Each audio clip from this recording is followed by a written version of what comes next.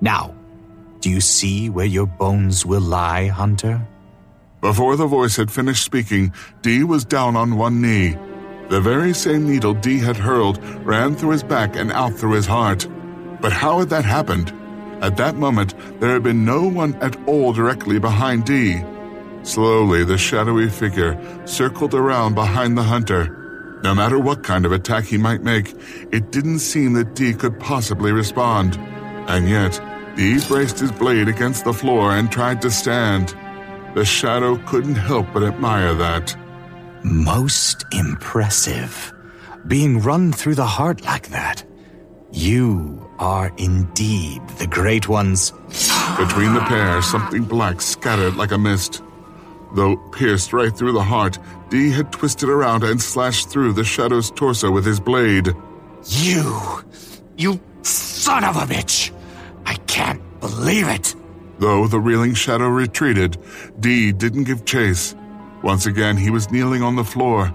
No noble, or any other creature for that matter, should be able to live with something driven through their heart. His last attack was not only impossible, it was miraculous. Out of respect for the Great One, I had thought to dispatch you painlessly.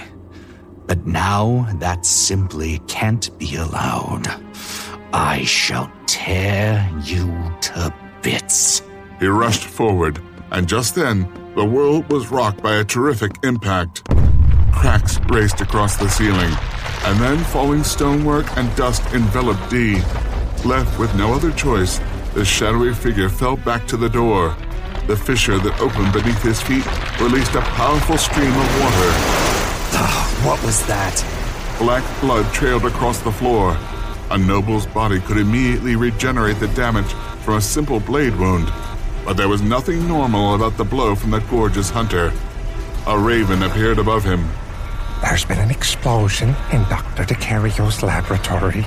Preposterous. Why should a mere explosion be felt so far as my own bedroom?